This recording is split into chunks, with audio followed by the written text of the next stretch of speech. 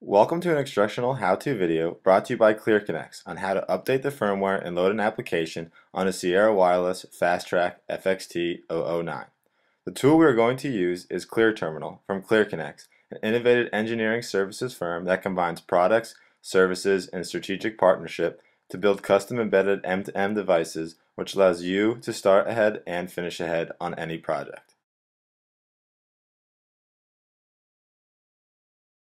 I'm going to be updating the firmware using AT commands in the application ClearTerminal over a serial connection. The firmware for the Fastrack is available from the Sierra Wireless website. I'm going to start by creating some hotkeys which will be useful for this process and in general when working with Sierra Wireless products.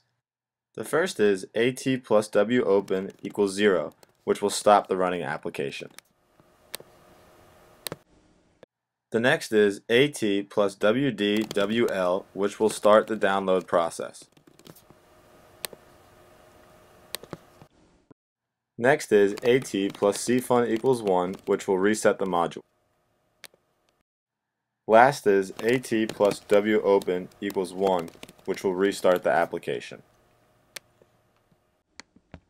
Now the ClearTerminal is set up, let's check the current firmware version using ATI 3.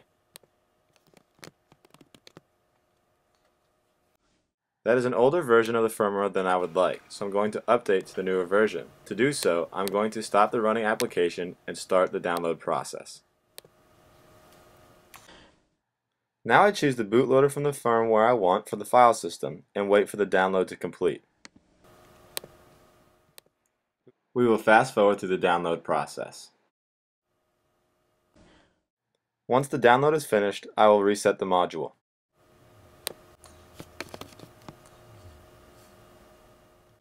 Now I'll start the download process for the firmware. We are going to select the firmware from the file system. Again, we will fast forward through the download process.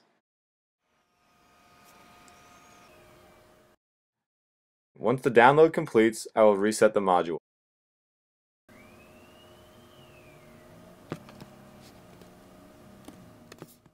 Now that it's back up, I will check the firmware version using ATI 3 by clicking the up arrow and checking my history. The upgrade process was successful. Now I'm going to show you how to load an OpenAT application into the Fastrack. I'm going to demonstrate that process using ClearComm, developed by ClearConnex, a mature, proven, hardware-agnostic platform that can be loaded onto any off-the-shelf modem or added to a custom-designed hardware, which can result in cost and time saving. This process is very similar to updating the firmware. I'll be making sure the application is not running and starting the download process. Then I'll choose my application image from the file system and wait for my download to complete. Once again, we will fast forward the download process. When the download finishes, I will reset the module. Wait for it to reboot and then start the application.